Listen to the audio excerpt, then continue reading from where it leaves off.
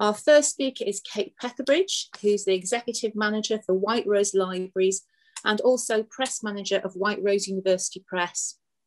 Kate's really excited to be with us this afternoon in fully adult company, having spent lockdown with her 7-year-old. She's really excited to talk to us about very professional matters in language appropriately phrased.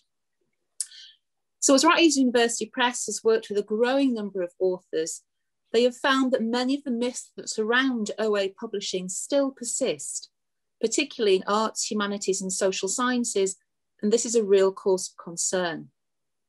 In this presentation, Kate will cover some of these and talk through what the experience of working through these areas is like actually in practice.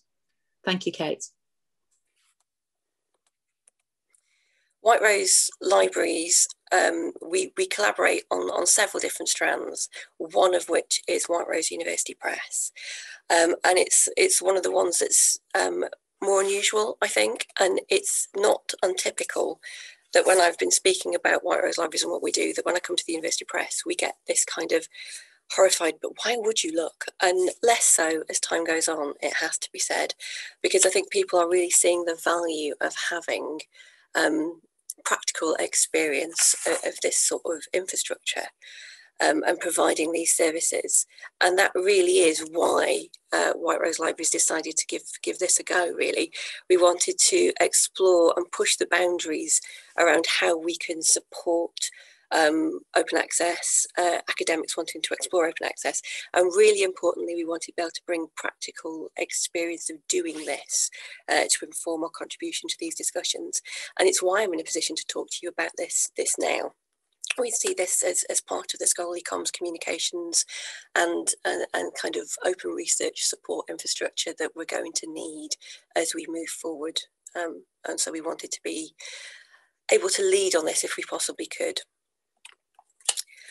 To kick off with the myths quite early on, one of the things that is quite an irritating myth for me, the one we face, is that you can't be a university press if you publish open access.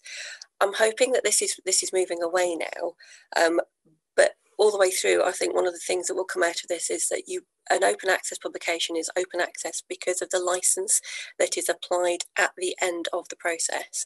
And the fact that we are an academic publisher that publishes academic content, that we have the scope of a university press, we have the commissioning processes of a university press and the rigour that comes with that. The fact that we license our publications for open use really doesn't take away from how we approach publishing.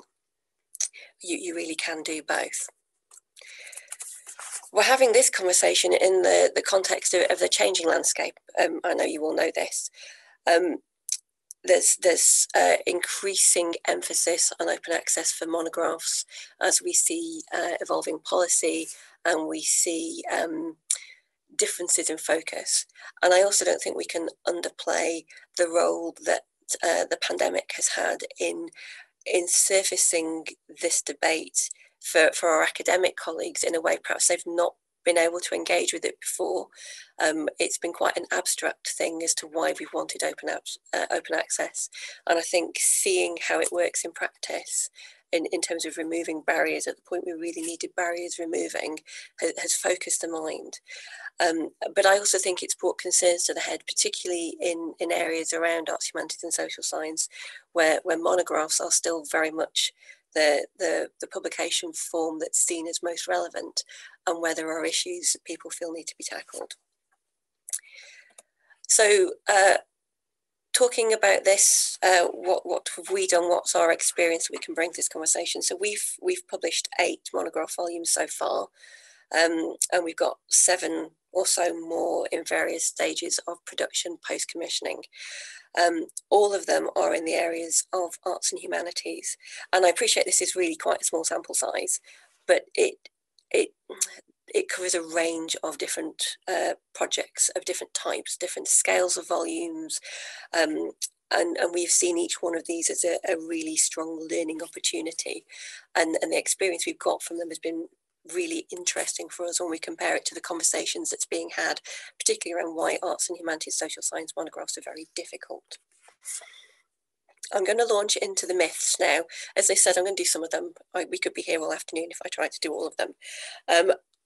When you see the myths come up, please don't roll your eyes and think, well, we've talked about this, we know. I suspect many of you in the room do know. However, these are still very much live issues that we see all the time when we're talking to academics who are new to OA and who are exploring this for the first time, and they are still very much live concerns, and we may be overestimating how much success we've had in communicating on some of these points, I think. And the first one illustrates that. Open access means there will be no print book. We know that's not the case, that there are different models, but most open access publishers will provide a print option. However, this comes up in conversation with every author that we talk to every single time, even now. And it really seems to be that opening barrier for them, particularly certainly in arts and humanities, around getting to grips with what open access publishing would look like for them. And it's a huge concern. I mean, we do print on demand, and we do sell print copies as a press. We've sold, of our Starcar volumes, we've sold over 250 copies of the two volumes combined.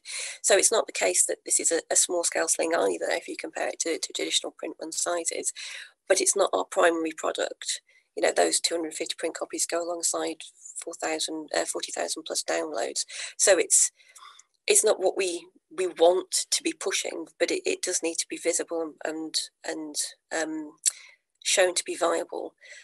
It does mean that there's a sub-myth. I like the idea of a sub-myth, that actually that's fine, but print on demand is rubbish. And what we find in conversations is that academics really still feel, a lot of them, that print on demand means that someone's printing out a PDF in black and white on a home computer and putting it in a ring binder and posting it.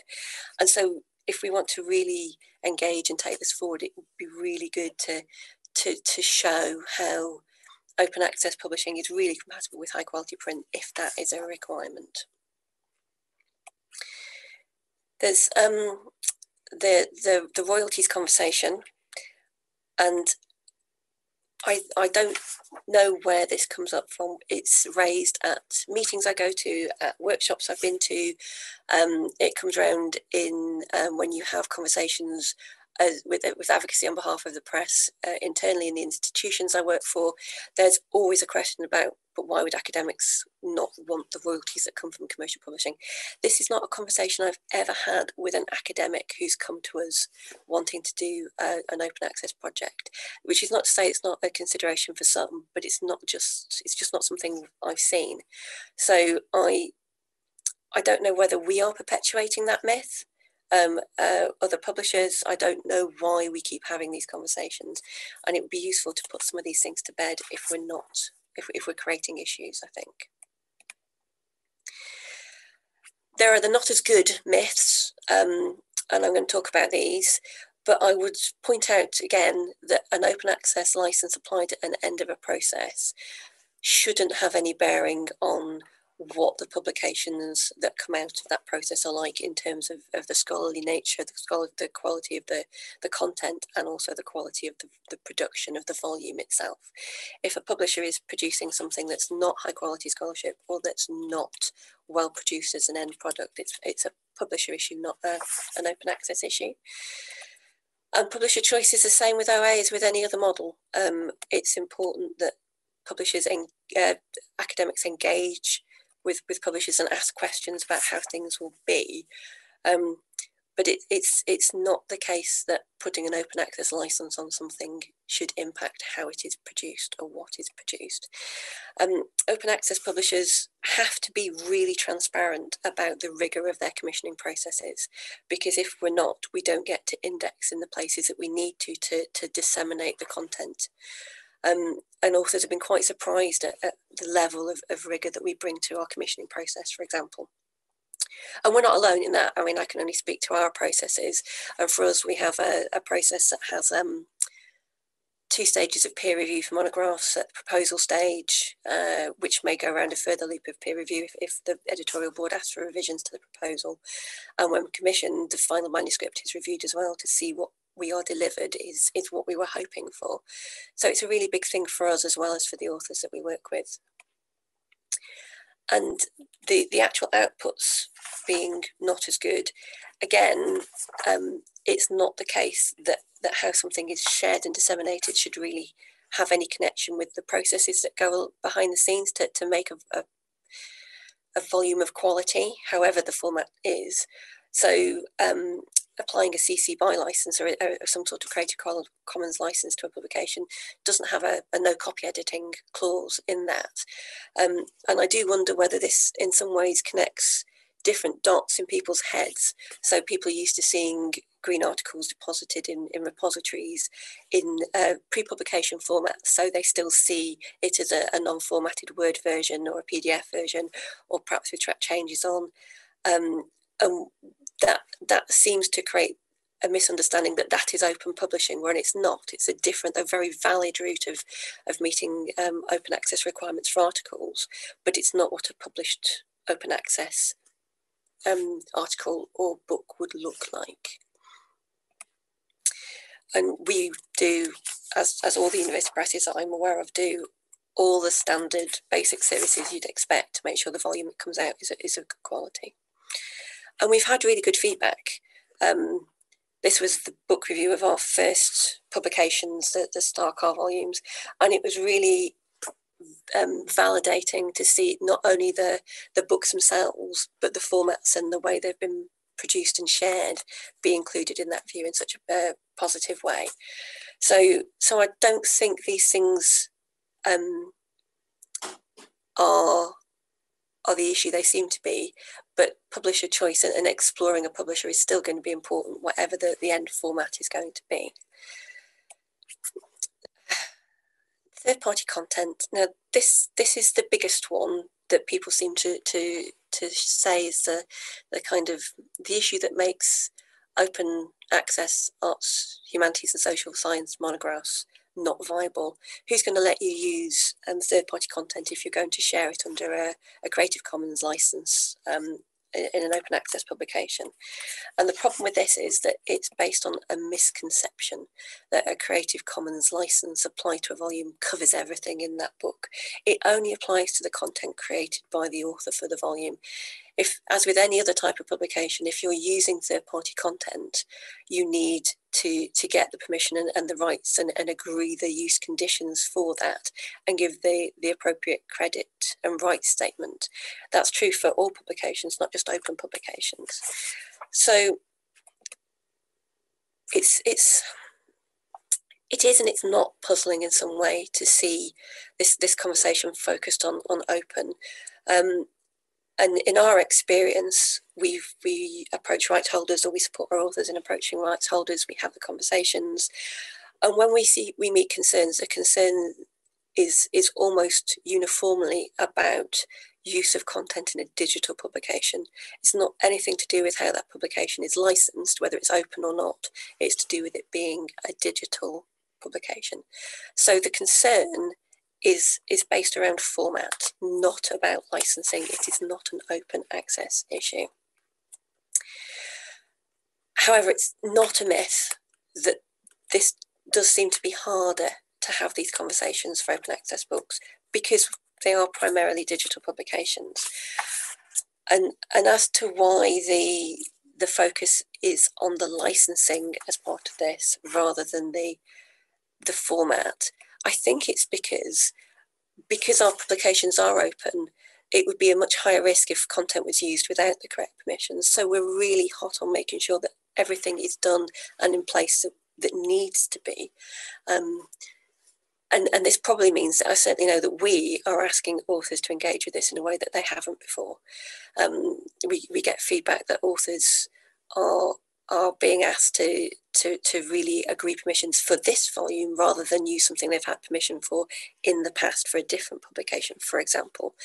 And I think the fact that we're asking them to have these conversations can be frustrating, and it perpetuates the myth that it's to do with open. publications and open access, but it's not. It's to do with the format almost exclusively.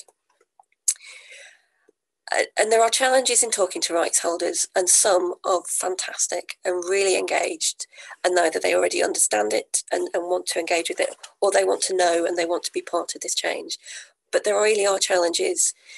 And again, it really is format based when we see these things. The lack of engagement with what a digital publication looks like and is in some ways understandable. I think working within HE and within libraries particularly, we are used to the digital format as a fairly standard thing these days. But for lots of places, the people who work with these things are not within the sector, and they are not used to being embedded within digital versions of publications, and this is not their environment. For them, a book is still a print thing. And when you talk to someone about a digital publication, they equate it, even though they may use ebooks in their language, what they really think about is a website. And so content can be licensed in such a way that makes it unusable in a scholarly publication. The resolution of the file, the size it can be used, use of a watermark, things that actually on a website aren't necessarily that big a deal, but that in a book are not something we can deal with. And licensing models that are based around numbers of copies in a print run still, it doesn't work if your format is primarily digital in a way that you can't track those sorts of uses. But it's very doable. I mean, we recently released the Capability Brown volume towards the end of last year. It's very image heavy, very complex in terms of the number of rights holders, the different positions to do. But in every case where we approached, we negotiated permissions in a way that everybody was happy with. There were, I think, out of the 100 images or so, 3 that I wasn't completely satisfied with how we could use them in the end, which, you know, I don't think is a bad thing. But none of those were to do with open. They were all to do with the digital nature of the publication. Funding. I'm not going to pretend that there's myths around funding being a challenge, because this is something that is incredibly valid. But I wanted to share with you our context of this so far. Even now, before the focus moves on to open access monographs in the way we expect it to, 40% of the projects that come to us that we're working on have got external grant funding. And we are having quite regular conversations with people who want costings for publications so that they can include these in their grant proposals and their funding bids at the start. And I think this shows how people are now aware of the need to have this and where it can be sourced. It's not going to solve everything because that's not viable for everyone. So it is a wider conversation that needs to be had. But just for context, that's how we've seen it so far. So monographs are viable. We know this because we've produced quite a few. There are issues that apply, but they're seen in open access publishing, but aren't specific to open access publishing. They are publishing issues. Authors may need extra support, but actually as we do this more and more, it's very likely that it will become easier, because conversations will not be the first time that a rights holder has been engaged. Things will become more standard, and infrastructure will improve. And this should be the start of something fantastic. Now that's where, had we been having this conversation a year ago, I would likely have finished. But in the time that's passed since, and in conversations that I've had with other people, it's really been brought home to me that I think there is a bigger conversation to be had. Because there's a myth that I have a horrible feeling that we have helped to kind of perpetuate, if not to cause, around why we're doing this in the first place. And it's to do with compliance. And when you talk to people, authors, they do tend to focus on open as compliance and something they have to do. I don't know, again, whether this is really to do with the way we've presented green and the ease with which the Act on Acceptance approach helped people comply, while it being just an extra step in a process they were familiar with. But that hasn't challenged authors or our sector as a whole to engage with why open and the benefits. And that lack of challenge hasn't changed anything around the publishing status quo. And this has led to further push from funders, from institutions. And I think it's important that we try and combat that. You know, OA isn't a compliance exercise. Libraries didn't go, I know what we need to do to make our lives better. Let's create an extra step for people to do that we're going to spend a lot of time checking. It's about really revolutionising the scholarly landscape and the communications and making sure that we get maximum benefit from every piece of research that's done, because it's done for a reason. It must be valuable to someone. So why are we not sharing it as broadly as we can? So, you know, it's a value to everybody in that infrastructure and beyond that we move to a more open publishing landscape.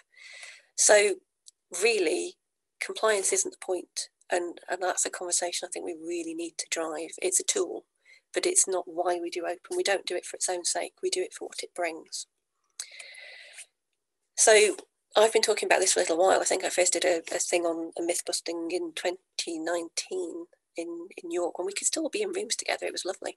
But more recently, as I know that there was a session that talked about the OAP and OA Books Toolkit earlier, and there's a section in that about myth busting from an author perspective. And I've been lucky enough to work as one of the people working on the new University Press Toolkit that's coming out next week under the JISC umbrella, which almost feels like that was planned, doesn't it? And there's a section in there on myth busting aimed at people who are thinking of starting a university press. And I'm also working with Graham Stone from JISC on some events around this, hopefully for later in this year, aimed at a range of audiences to help tackle both the overarching myths around how and why we're doing this, but also some of the more detailed about how we found working in practice and what you can do to make things happen. So thank you so much for letting me speak to you today. That's great. Thank you very much, Kate. We've had a few questions come in. Could we kick off, perhaps? You talk about there that the bigger myth. If I could say to you, there is one myth I could break for you, which myth would it be? It's tricky because sensibly you'd think it would be that bigger myth because, you know, but actually I don't know whether that's not something that's in people's consciousness as to it being a problem, if you see what I mean. And it almost feels like a practical solution to something like the third-party rights issue, showing how it works, getting some sort of infrastructure to help with that would go some way towards engaging people further and then being a way in to have that wider conversation. I'm in two minds about it. I'd like to think it's the hearts and minds culture piece, but actually I suspect that it's more about the how at this stage and the showing that it's possible, and then the benefits of that will become much clearer as we go. That's great. Thank you very much, Kate. So we have a question about grant funding, which wants to understand where the grant funding is coming from, whether it's included in UKRI funding bids, and if so, is that an allowable cost to be included in the bid? That's not really something I can talk to, because it's really the relationship between the author and their funder, if you like. We're not necessarily told who the funder that's being approached is when we're asked for a costing. We're asked to provide an estimate quote of what a volume of this type would cost. The fact we're being asked implies that the funding is there somewhere. And the funders that we have seen bring things, I mean, the Star Car volumes were funded by Historic England, for example, as part of the funding for that Star Car project. And there are foundations that we've worked with rather than necessarily particular UKRI funding grants. I suspect there are people who would answer that question better than I would, because we're looking at it from the publisher end rather than from that funder academic relationship, so I can't give that much more detail, sorry. That's fine.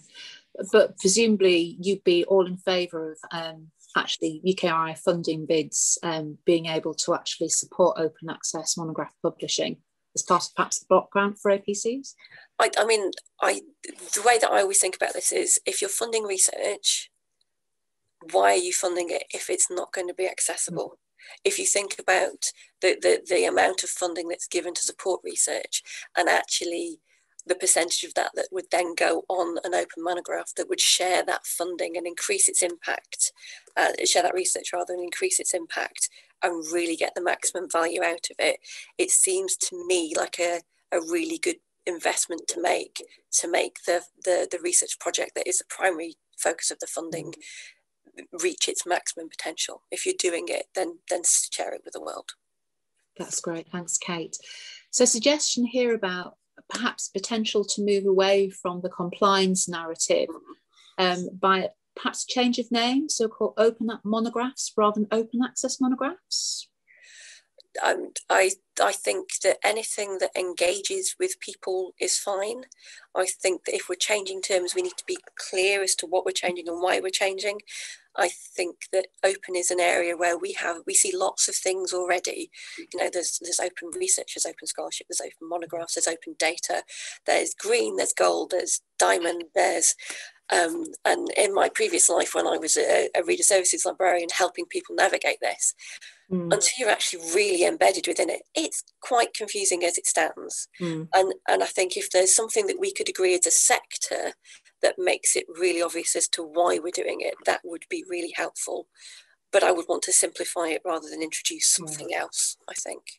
Yeah, good point. So lots of compliments coming in on the presentation, Kate. And a question around, do you foresee many new UK open access university presses setting up? Again, I'm probably not the best person to talk about this. In working on the new University Press toolkit with Jisk and Graham and the other presses that contributed to that, there is an obvious appetite for that. I'm approached as someone who works in this area by institutions who are looking at setting these up. And we have had lots of kind of initial, what was it like? Conversations. Can you tell us what would you do differently? So there is definitely appetite and interest out there. What those would look like, I think, would depend very much on the strategic goal of that institution. So it may well be that it's not an open access university press, it's a university press that does a range of models, because there are university presses out there that have mixed models. It depends on the scale of the operation, how much people can invest, as to whether they're going to be doing this at what level. Are you hosting content under a branding and it's the editorial stuff that you're doing? What is it you're doing? And I think one of the beauties of the environment at the moment is that because there are so many different flavours of university presses and academic-led presses in this area as well, not to forget those, that actually there should be somebody that is a fit for academics when they've got to find a publication venue. So yes, I think there are people coming through who are interested, and it would be really interesting to see in a year's time perhaps what that landscape looks like in terms of new people and what they're planning. That's fantastic. Thanks very much, Kate. So perhaps when we meet in reality rather than virtual reality next year, we'll be able to compare notes on how many more university presses have actually started up. Let's hope it's a few. Yeah, so thank you very much to Kate. Thank you so much for your time. And we move on to our second speaker this afternoon, who is going to talk to us about the future of discovery, artificial scholars and automated collections. So I'd like to welcome Ed Fay, who's Director of Library Services and University Librarian at Bristol University. So artificial intelligence is increasingly prevalent across areas of society and is used in ways which inform or even replace human judgment.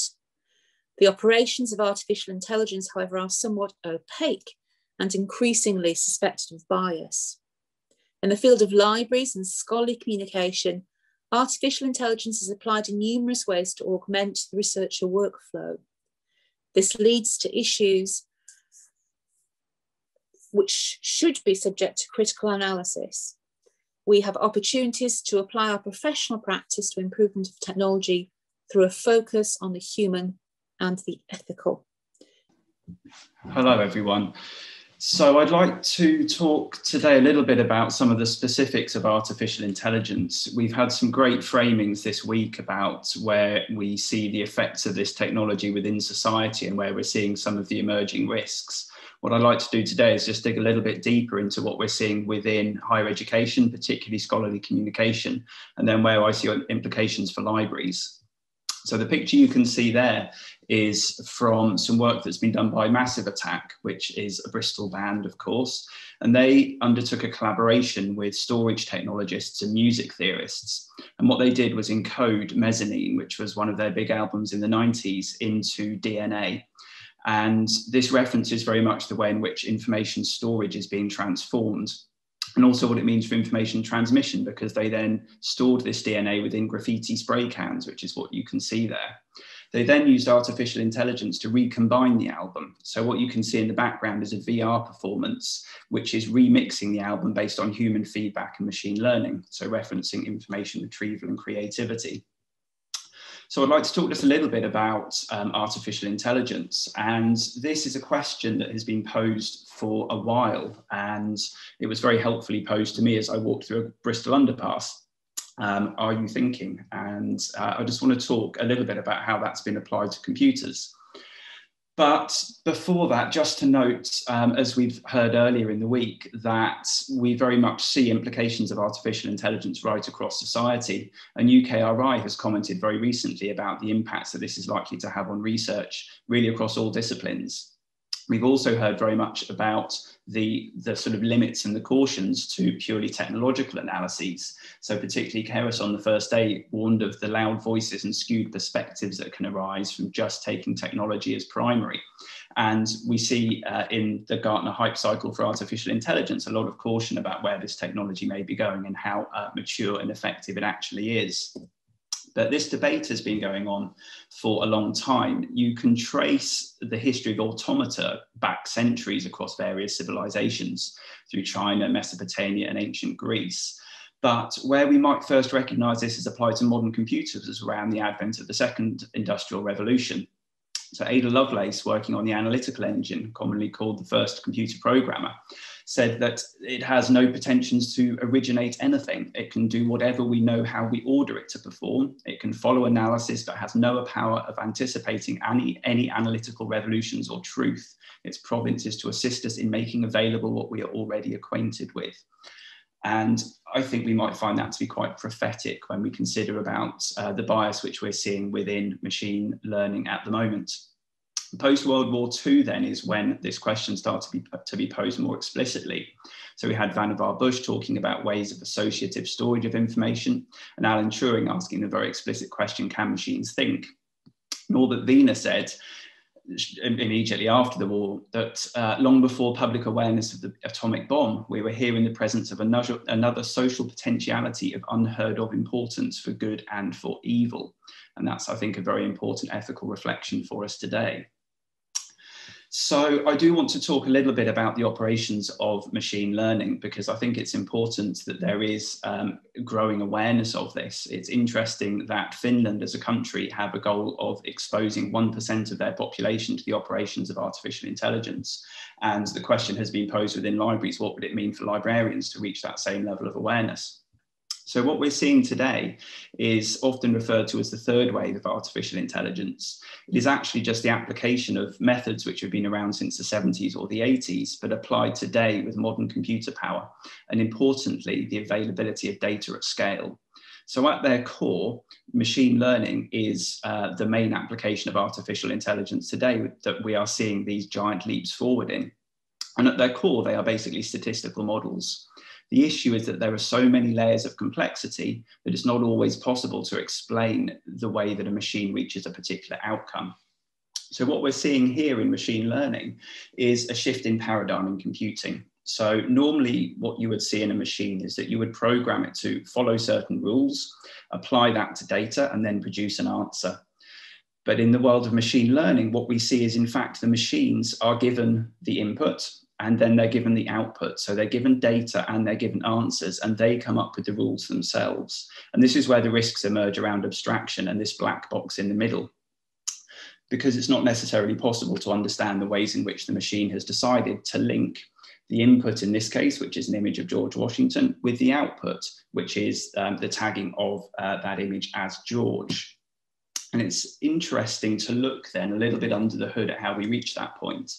So we're probably all very familiar with the reCAPTCHA that appears across various websites. It started as a way to correct OCR, and then more recently, it's moved on to be training image recognition. So those are the first two that you can see up the top. And perhaps you think those are not particularly problematic if you're just, correcting a spelling error or looking for a zebra crossing or a bike within a series of images. But if you look at the data sets which sit behind the training of a lot of the artificial intelligences that we see in the world today, deeper problems emerge. So ImageNet is one of the largest machine learning training data sets, which has been used since really 2012 in particular, to take the significant leaps forwards where we have seen artificial intelligence match or exceed human performance in image recognition. And the ways in which this is constructed is particularly interesting. So what you can see here are snippets from the ImageNet database. So it's based on a classification hierarchy called WordNet that has had very, very little scrutiny. And the way in which images were categorized against this, it was put out to Mechanical Turk. And this is a cloud platform run by Amazon, where anyone in the world is paid per click in order for the work that they perform. And it is this categorization of images that is behind a lot of the artificial intelligence and the image recognition that we see today. This is also the case if we think about the GPT-3 language model, which we heard about earlier in the week. This is trained based on scraping data from Wikipedia and from Reddit, amongst other sources. And so there is a potential here for these models to be very significantly skewed in the ways that they believe that they link data to the output. And there is also a very limited set of ethical oversights around the way that these things have been put together. And it's really only in the last year, maybe 18 months, that serious ethical looks have been taken at the ImageNet data. Which you could say is particularly overdue. And so the key point here is that artificial intelligence will only reproduce what is available in its data sets, and it will extrapolate from those about the norms that the AI assumes as human values. If we think then about applications within scholarly communication, I've picked this image in particular from another street in Bristol. My implication here is either that artificial intelligence itself is locked, or perhaps that scholarly communication is locked behind certain barriers, and I deliberately want to let that ambiguity rest. But what we see in the world of scholarly communication is this increasingly datafied world. And it is this datafied world that is leading to these advances in machine intelligence and machine learning. So this is a visual representation of academic big data. It maps the open data that is available in different academic disciplines. And we can see emerging the classic big data trends that have grounded many of the applications of artificial intelligence that we see today. Crudely speaking, they are volume, velocity, and variety. So as we all know, the rates of publications are increasing significantly, the rate of data production.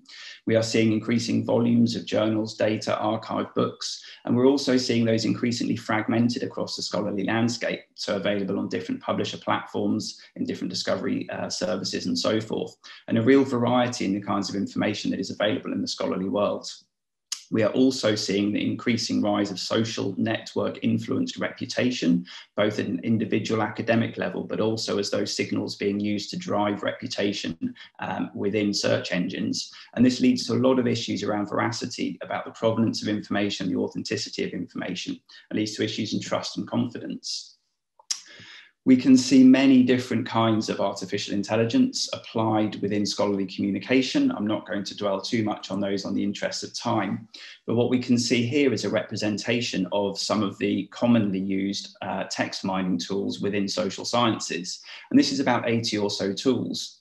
And this is just an example from one academic discipline. Some of these are open source and openly available. Other of these are commercial products, and others are embedded within different products, which may be in use in different ways. What's of particular interest is a survey conducted in 2019 about publisher adoption of artificial intelligence, which showed that over 2/3 of publishers are using at least one artificial intelligence tool within their different workflows, and that more are planning to do this, either built in-house or adopted from the world. But crucially here, only 10% of publishers are actively checking these artificial intelligence tools for bias. And the uses are really quite interesting. So they can stretch anything from the back-end workflow around metadata extraction, around classification, around summarization, even uses within the peer review workflow in some cases, right the way through to the front-end interfaces that are used by academics and students to conduct search, and also around recommender systems, which are themselves often built using attention data from library users, so the ways in which academics and students interact with those platforms. And this raises significant questions about the ways in which this could be skewing perceptions of a knowledge domain. So the word on the street is that there is significant disquiet, rage against the algorithm. For anyone, I think, who went through the exams fiasco last summer or who has friends working in admissions, although that's not strictly AI, I did detect a certain rage against the algorithm at that point. And in some levels, this can be amusing. So for anyone with a religious bent, there is something about the disruption of the spiritual and timeless there in the way that a game of cricket has been classified, and also something related to biblical scripture, where at one point in time, Google Translate provided a translation of Kyrie eleison as "Sir, take it easy." If you repeat that search now, it's interesting that it has been manually corrected, but it does show some sort of amusing examples about the ways that this can go wrong. But this is actually a very serious issue. So what we increasingly see is artificial intelligence used to either augment or to replace human decision making. And if we consider the risks to the quality of those outcomes, when those outcomes are then used in decision making, significant social risks emerge. So the Turing Institute describes the kinds of ethical issues that can emerge around bias, discrimination, denial of personal autonomy, invasion of privacy, unexplainable or unreliable outcomes, and social isolation from the advent of filter bubbles, radicalization, disinformation, and deep fakes. This analysis from New York University tracks the number of publicly sort of recognized AI fails within a single year, and it categorizes them against bias, misuse of facial recognition and surveillance, impacts of technology on the climate and workers' rights. So it's clear there can be very significant impacts. This is just a visual example of a couple of those types of bias as they exist within commonly used artificial intelligence libraries today. So the first is a reconstruction of Barack Obama's face. And interestingly, the artificial intelligence has decided that in fact he's white. The second example there is putting two US senators through the same image recognition library. And we can see very clearly a gender skew here in the types of characteristics that are assigned to each of these individuals. So how is this relevant to scholarly communication? So Sophia Noble, in her book, Algorithms of Oppression, captures this, I think, really succinctly. She points out that search is not just a way of retrieving results. It's not just a way of finding a paper or finding an article, but actually the way in which search operates. It doesn't present pages, but it structures knowledge. And there's something here which has been called the ontological weight of search engines. If you can't find something, does it actually exist? And Wellcome Collection, in their design principles for their new discovery layers, recognise very specifically the risks which can emerge from distorting perceptions of what exists within your discovery tool. So this is very much the case that what these algorithms are selecting to present as relevant, as interesting to you as a scholar, as a student, very much determine what you believe exists within the knowledge of within the domain of human knowledge. So are there ways in which this can be addressed? So this image is, again, from Bristol, and this was during the protest that took place around Black Lives Matter. And highlighted here is an adjustment to the memorial, which says that this statue was not erected, it was rejected. And in the same way that statues represent a consciously constructed form of history, we absolutely have to recognise the forms of knowledge that are being presented by the systems that present library collections and that we are providing out to our communities. And this is as much as about recognising the cultural issues and the context in which this bias arises as looking more deeply into the technology itself. So if we think back to the ways in which AI learns and which AI trains, the question in front of us is how can we best critique the cultural context of artificial intelligence? From what does it learn? By whom is it trained? And we've also heard about the advent of explainable AI. So this is an attempt to address some of these concerns in a systematic and structured way. So the Alan Turing Institute, in a consultation last year, arrived at this set of principles about ways in which AI models can improve their reliability, safety, and robustness. It's very interesting to note that the ways they went about this was through a series of citizen juries, working also with industry providers of these technologies. And none of these principles are particularly about technology. They're a lot about context, and they're a lot about culture. So they recommend that AI systems need to be transparent, which means that we need to be open about the ways that these systems are used. And you could term this algorithmic awareness. It's crucial that they are accountable, so that there is some oversight of the outcomes and the decisions that these tools are reaching, so that even if they remain a black box, you are still able to challenge the context in which they are used. It's crucial to recognize the context in which these tools are applied. They have to be appropriate to the setting, and that's about choosing which tools to use and when, and recognizing that different tools have a different emphasis and work in very different ways. And then importantly, reflecting on impact. So really looking beyond and around these tools to understand the purpose to which they were put and the observable effects they have on the community and the society around them. And this is very much looking for issues of bias and quality in the ways that these things operate. So fortunately for us, within the last 12, 18 months, the sort of issues around transparency have started to be picked up in earnest within the library and archive community. And we can see a number of people and organisations here who have been active in this space. And this very much relates to the ways in which we can understand artificial intelligence and increase transparency about its operations and the way that it is being applied within scholarly communication. But the question before us is, what more could we do in order to address some of these things? So this question was also asked of me as I took another walk through Bristol in last lockdown, which I felt was rather existential and slightly provocative, frankly. And it really asked, why are you here? And if we ask that of ourselves, it seems to me that we have some specific opportunities in front of us. It's clear that there is an inevitability about the influx of artificial intelligence within our professional practice. Artificial intelligence will be deployed within the scholarly communications workflow. It already is being deployed. It is inevitable that artificial intelligence will interact with our collections, whether that's to mine knowledge from them or to be trained on the knowledge which exists within it. And we will have to deploy artificial intelligence in order to manage our future digital collections. And that's likely to include the need to archive the operations and potentially the algorithms themselves, as they are such key components within our knowledge infrastructures. So the questions in front of us as information professionals are really, how do we best equip our communities to navigate these information realities, to critique algorithmic mediation of these infrastructures, and to identify and mitigate bias? Fortunately, I think there are several themes emerging, and you can see this cutting across a lot of the reporting and analysis which is out there already. And these very much link to the ways in which we work already. So some of these are local and maybe to be applied within our own libraries, and others are ways in which we need to engage and influence the sector more widely. And if we consider the Turing report, many of these relate to transparency, accountability, context, and impact. They're not in themselves technological aims. The first opportunity is to really understand the information and needs and behaviours of our communities in detail through partnership working and in-depth user research, and using this knowledge to drive the design and critique of information seeking artificial intelligence systems. We have a role in curating corpora and curating data, both for training artificial intelligence, for advocating for a focus on ethical considerations and identification in bias, and ensuring that provenance and authenticity drive the preservation of our digital cultural heritage. Information literacy is clearly a crucial way in which we can support our communities. Training, development, support to build awareness of how to evaluate trust, not just in information sources, but in artificial intelligence itself, relevant not only to study within the academy, within higher education, but also in the ways in which we engage as digital citizens within an equitable society.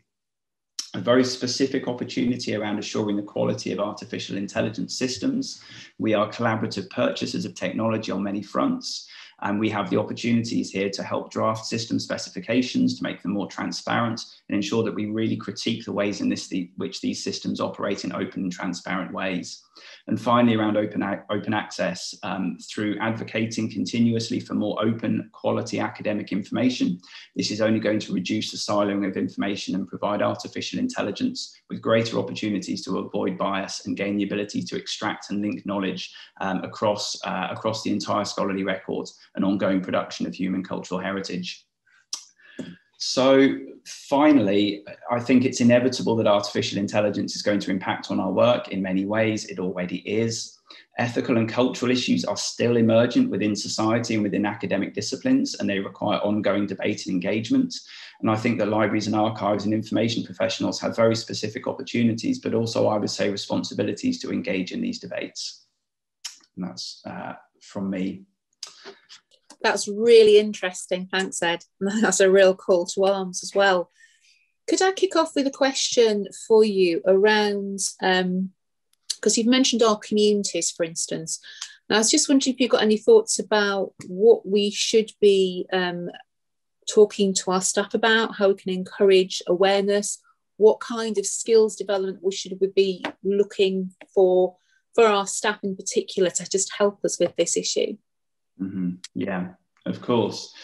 I think what's really interesting when you look at the reports that are out there is that these impacts, but opportunities as well, cross right across our teams. So it's not, I think, the case that we need to be considering how we start to develop an ability to engage in a very deep technical way. I think we need a level of understanding of these technologies and the ways in which they operate, but actually it's the implications which are far more interesting. And I think where the urgency is about action and collaborative action. So my sense is that this crosses right across libraries and right across teams, and where we need to start is by raising awareness around really some of the basics. And we need to join the dots between what we see in the news, what we see in society about concerns, and then tie this back very much to our realities and the ways in which these things are already present within our libraries and for our communities, and actually then demystify the ways in which you can engage with these. And I really like some of the sector reports around the ways in which this is relevant to different teams and is actually about understanding the context, understanding the culture, understanding the human aspects. We already understand those things. We can observe the technology, critique the technology without being computer scientists or deep tech people. And I think that's where we need to start. And that is where the gap is as well, frankly. Thanks, Ed. So there's a question coming about the role of some of our academics in this piece. So in most of our institutions, there are academics who specialise in AI, not just the technological application, but particularly around ethics. So do you think there's an opportunity of working more closely with our colleagues within computer science departments, etc., around this issue? I think so. I think this speaks to the theme that we're hearing about the ways in which libraries partner with the research process. So what we see around these ethical debates is inherent interdisciplinarity. So we see social scientists working with computer scientists. We see domain specialists reaching out to get greater awareness of algorithmic approaches right across the piece. And I think that's a very natural space for libraries to operate. I think there will always be some grey area and lines between where this is, deep academic research, and then where this is about maybe public engagement in in sort of areas of open access, areas of discovery, where there are perhaps different kinds of opportunities for collaboration. But those are what we can observe, I think, within scholarly disciplines, is that this remains emergent, and that really bringing these perspectives into those conversations is something that's often welcomed. So within Bristol, we have a data science sort of network. They have an ethical group. I turned up and said, I'm from the library, and everyone was, great, what do you bring? So I think these doors are open, and there is a willingness really to engage. And what we see in the ways that these debates are formed, they are being formed by our early career researchers. They are being formed at the interface between disciplines, and they are being formed by people who really want to engage and to take this very seriously. So I think all of those potentialities are there if we step up and take those opportunities. That's great, thank you. And extending that kind of thinking about working in partnership, what about our suppliers? And how should we be working with our suppliers in terms of looking at AI? Yes, it's really interesting when you look at the debates that are taking place within the publishing industry, and you look at some of those stats around adoption. So I think there's the larger issue of how we engage with our suppliers right now. And we know there is a sort of particularly big player at the moment where we are entering into negotiations nationally. it's very interesting that that company has fairly recently hired around 200 data scientists to work on the corpus of scholarly information, which is within their collection, within the Freedom Collection. So this is very much happening. So I would say we have leverage as procurement consortia. We spend millions and millions and millions. We write the specifications that have to be met. There is a degree of power within that relationship that we need to explore further. And this is about when we are procuring platform services, when we are procuring discovery services, we need to be writing these kinds of things in around transparency. I think what we see as well is very interesting moves around the open source space. So what we know as well is that a lot of commercial products are built on open source technologies. So kind of regardless of what some of our commercial suppliers are doing, there are actually ways into their technology supply chain to engage with those open source technologies. And if we can become active partners in those, then that is a route to bring that openness and that transparency in different ways. That's great. Thank you very much, Ed. I have no more questions coming at the moment. So in order to keep strictly to time, we'll move on. So thank you very much for your presentation. Most enjoyable, and I say very, very challenging. Great call to arms. We'll look forward to looking at it once more. Great to review it again. So we move on to our final presentation for this afternoon session, entitled Transforming the Library Services Platform, Why the Future of Libraries is Open. And our presenter is Laura Wright, and Laura is the Assistant Director for Metadata Production at Cornell University Library. So Laura is a cataloguer and an inveterate tinkerer who was frustrated with library systems and now is inspired by the Folio community's approach of librarians designing tools for libraries. She's also interested in inclusive descriptive practices. She's the Assistant Director for Metadata Production at Cornell University Library in Ithaca, New York, where she lives with her partner and their 3 dogs. And I'm told there may be extra points if you spot the dogs in Laura's presentation. So welcome, Laura. Good to see you, have you with us this afternoon, and we look forward to hearing from you now.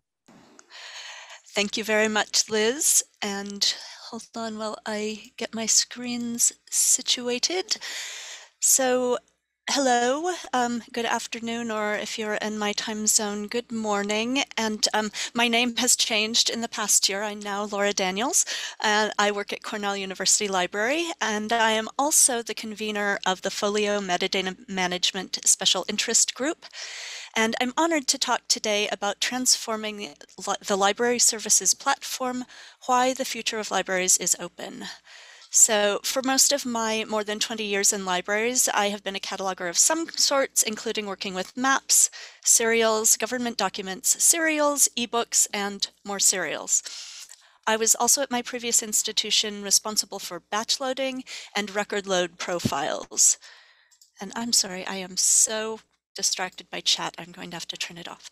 Okay. So I am someone who can't help looking at how our tools shape not only our workflows, but our fundamental understanding of our work itself. And I believe our tools need to be flexible and adaptable, that we need to be in control of our tools rather than relying on vendors to tell us what we can and can't do with our workflows and our data.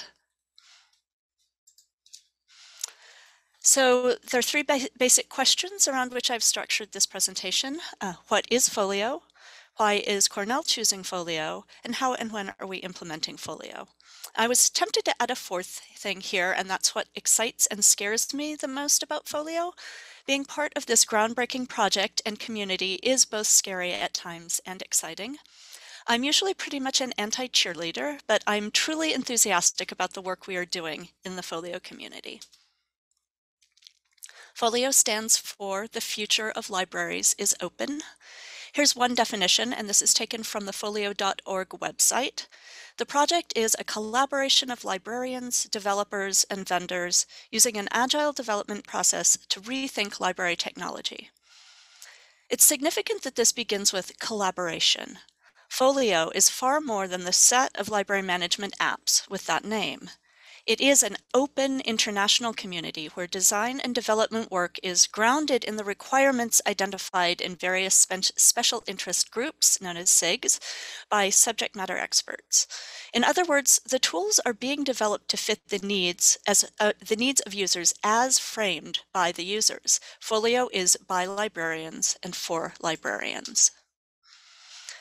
Here's another way of framing it, and this is from one of my colleagues at Cornell.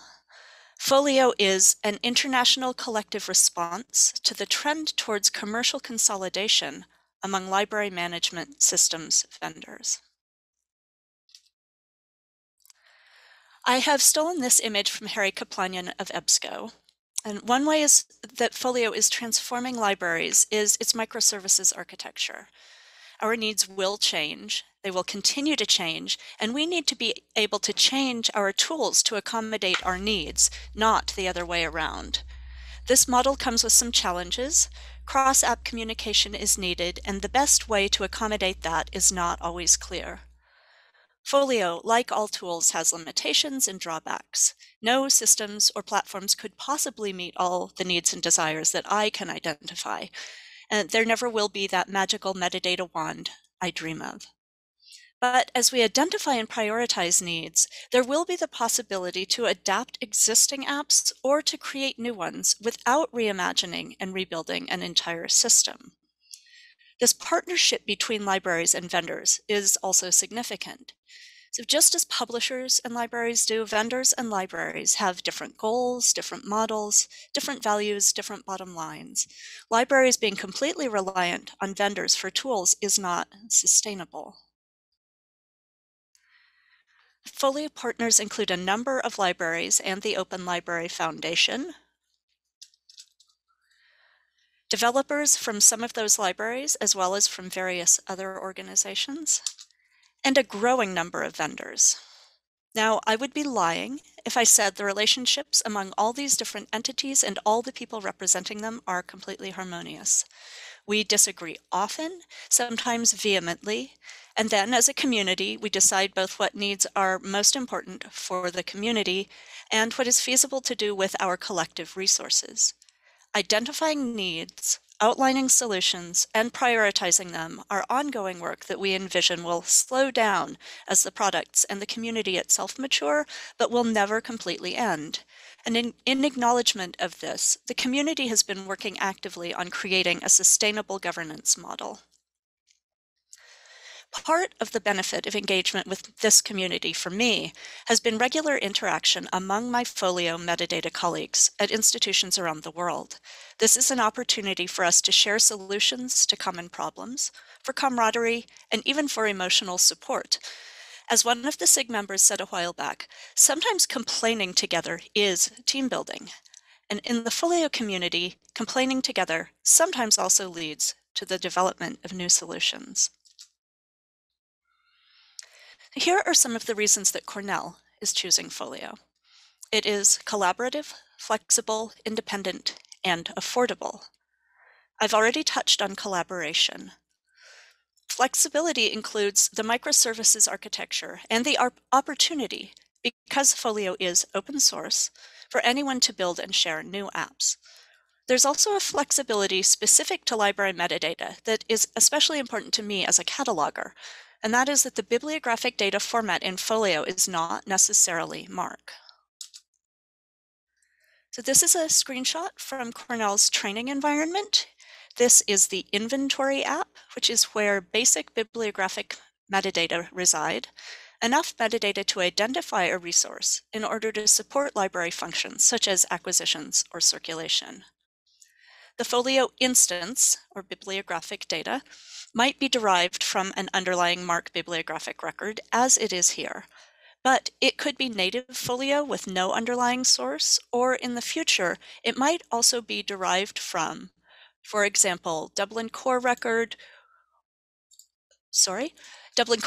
or from BibFrame data.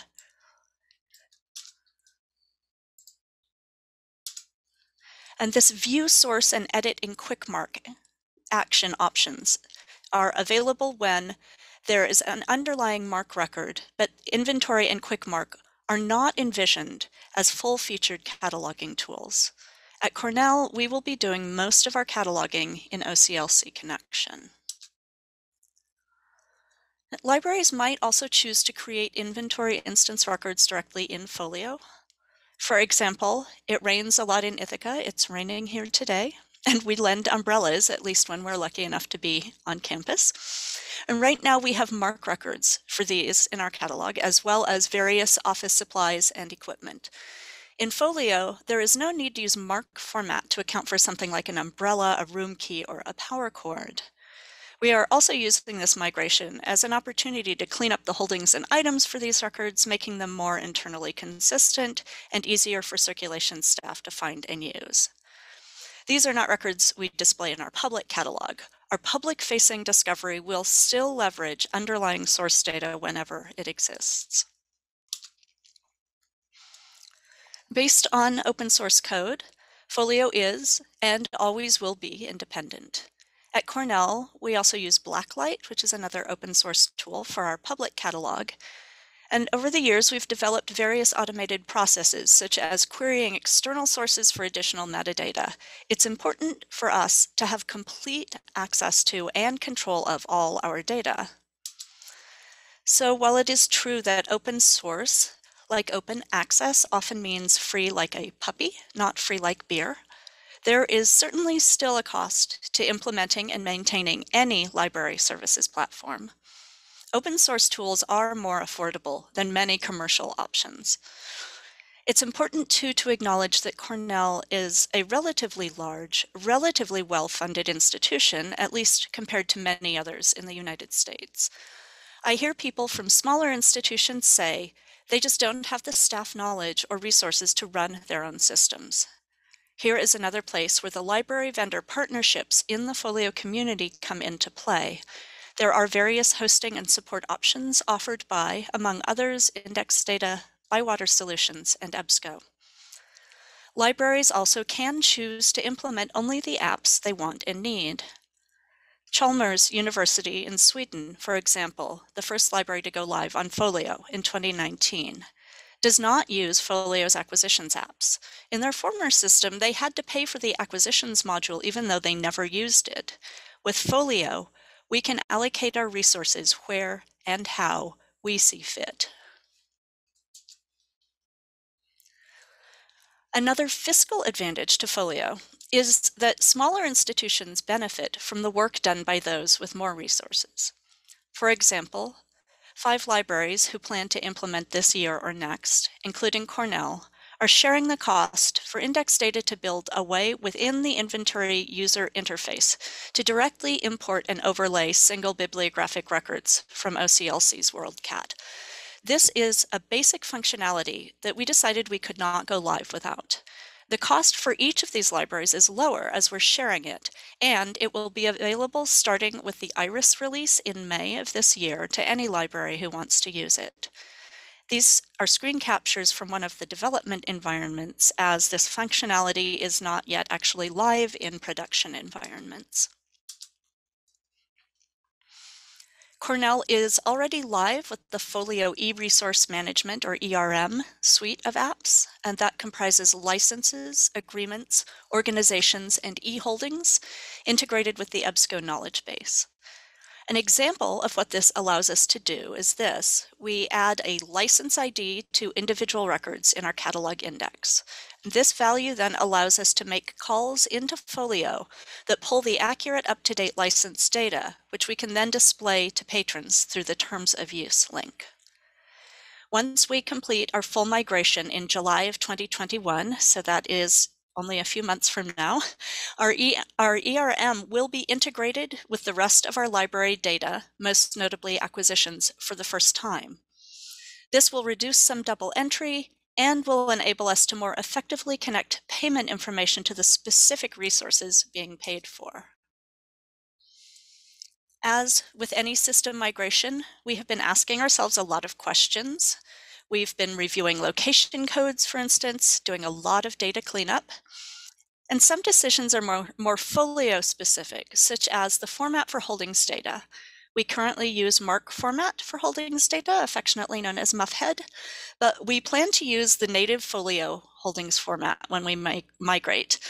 This will make our holdings management easier, we hope, and we are reviewing our mappings now to make sure we will not lose any granularity that we need for reporting purposes, such as data in action notes that are currently coded as 583s. We've also been playing with how we want to map bibliographic notes. Here is a snippet of the JSON mapping for the MARC 382 field, which is the medium of performance. In our test environment, we have mapped 382, 383, and 384 fields to a music details note. And this is how that note displays in the inventory instance.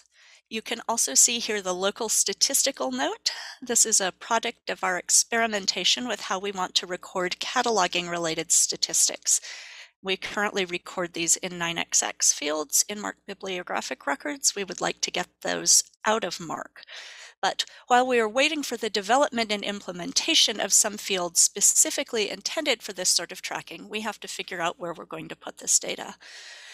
This shows both some of the benefits and drawbacks of implementing a system as it is still being developed, as well as how flexibility can be at times a little daunting. Our staff have many questions as we begin training in Folio. These include, what can Folio do that our current system cannot? And what does our current system do that Folio will not? These are a few of our answers, keeping in mind that what Folio can do will continue to change, based in part on available development resources, and in part on what needs the community identifies and prioritizes. And I won't read all of these to you, but one aspect that staff definitely have more appreciation for now, after a year of remote work, is not having to use remote desktop when we're not on site in order to access our catalog. Being involved with the development of Folio has made me rethink and question much about how we do our work and why. I've learned a great deal from my colleagues, both about what we have in common and how much variation there is across institutions. We have shared our questions, our frustrations, and sometimes our solutions. Often in the course of a discussion, someone says, "That's not the way we do it now." But we're not trying to recreate the way we do it now. We're trying to meet the needs that the way we do it now may or may not be meeting. Rethinking our processes is laborious and at times painful. It also gives us the opportunity to consider not only why we do what we do, but how we can do it better. Thank you, and I've included my email here. Feel free to reach out if you have questions, comments, just want to chat, and also the Folio website. And the dogs in sweaters.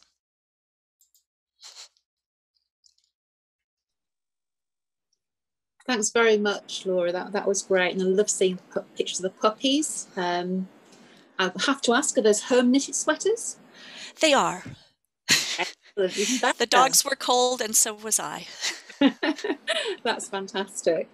So we do have a couple of questions come in before I ask you a question I'd like to ask you. So the first is, they absolutely love free like a puppy, not like beer. Absolutely. So cost being a very interesting point. So how do the overall costs, and that includes kind of staffing, local library, technical staffing time required to actually maintain and develop Folio, running Folio, how does that really compare with the outright purchase rental? It's really rental, isn't it? Of a library management system. Right. And I have to say that depends. I also have to be very honest, the development costs initially, for those of us who have been paying for development, far exceed what we have been spending. The development itself is very expensive, but we anticipate once the development is at a minimum, I don't think development will ever stop, that will not be the case. One has to host Yeah. One has to pay for, so one can host oneself, one can outsource the hosting. A lot of us are outsourcing both hosting and migration, but one could outsource migration services, but not hosting. But there will be no licensing paid to a vendor. And there will be no reliance on that support, which quite honestly we had, it was a bit ironic. It was during the last in-person folio conference, our ILS went down and our ILS support was completely unable to help. And a number of people said, what are we paying that support fee for? So it's those sorts of external supports. And also the idea, it's very appealing to me. If I say, I really need, for instance, I've always wanted to be able to easily code something that's open access. There's not a great way for us to filter in our public discovery on what is or isn't open access. And at least if in our catalog that we run ourselves, and I would love to be able to add a code to all of our records. Well, with systems I've worked with in the past, sorry, you can't add any codes. We can't do that for you. So you could add a text field, but we know how reliable text is. Okay, that's great, thank you. Some libraries do struggle with implementing open source if it's not really supported within the institution. And I think a number of us would be familiar with a line that is definitely against an open source movement. Is the use of open source very widespread in Cornell?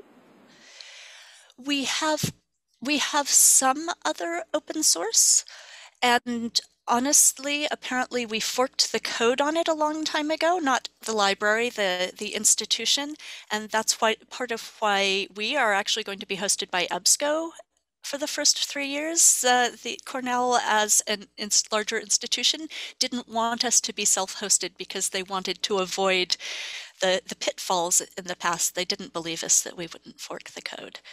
So there is some support, but we've also had to advocate for it. And part of that has been saying, look how much we are spending every year on this other system that is no longer going to be supported, and what support we have isn't adequate to our needs. Okay, thank you.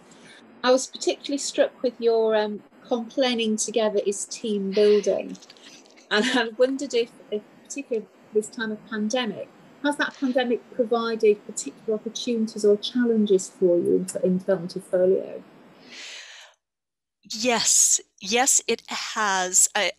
Because it's an international project, we were already on Zoom. So we were very well poised for that. I hated the word pivot that we all heard last year, but that pivot for the folio community, there wasn't much of a pivot. And because of that, there are two things. One was we were all dealing with a lot of stress, and it was proposed that we not have folio meetings for a month.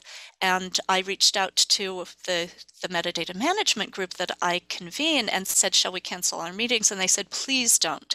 This is the only normal thing we have left. The only normal spot in our week is this meeting that we're used to going to. So it was really nice to have that.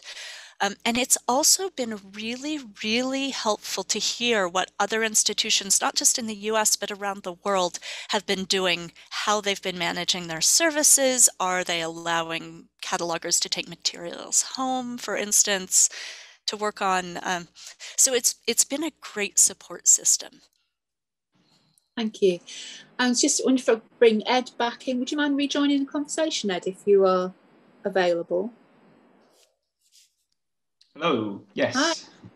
I'm just thinking that we've got the two of you in the room now, and the thought about, well, we have a folio is putting the control in the hands of librarians in terms of technologies, and how we might think of librarians in AI taking control. So I was wondering, the two of you, a very short, quick conversation on AI, libraries, librarians as the kind of behind that control of what's going on.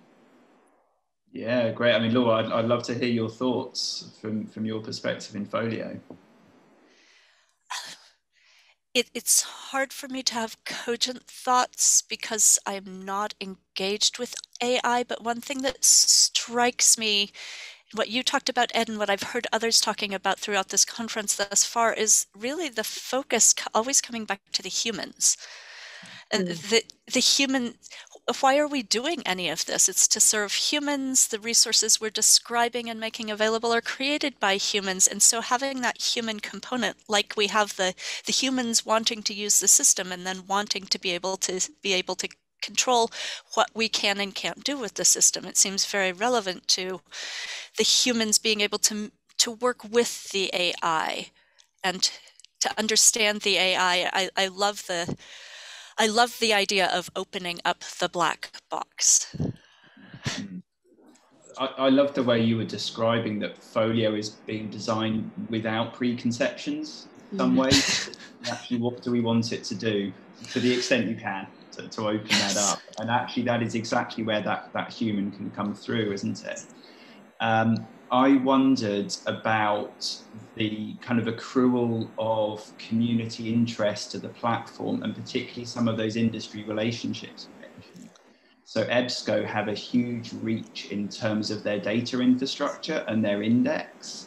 So actually, if there is an interface there where a kind of community interest can accrue, and then a more dynamic conversation can happen in those data layers, and how that is open and visible and transparent and engaged, I wonder about the sort of willingness of the industrial partners in that to engage there. I wonder too, because that sounds fantastic, and that's something I have struggled with in the past, with working with a discovery layer as opposed to the more traditional OPAC, where I can't get at the data behind it, so I don't know why it's doing that, and I can't fix it myself.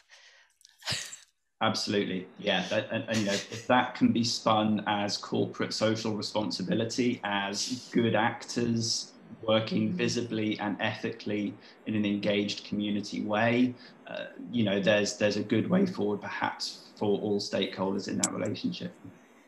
And I do hope that these partnerships might be a first very small step toward changing those relationships. That's really interesting. Thank you. We do have one last question come in for you, Laura. A very specific question. Can you partner with other choices of knowledge base or other sources of bibliographic records in addition to the examples you showed in your presentation? With the knowledge base, the earliest integrations have been with EBSCO and also with GoKB. Other integrations are planned, but that is somewhat dependent on the owners of that content and those platforms being willing to work to integrate with Folio. In theory, it should integrate with anything that can take an API call. It's all API based. And then in terms of bibliographic data, absolutely. Chalmers actually ingests data from the Swedish Union Library, which is actually not MARC data, it's linked data. The German libraries are bringing in data, their format I believe is called Pika. They're not using OCLC. The reason we built that OCLC, we're building that OCLC connection, is so many US libraries do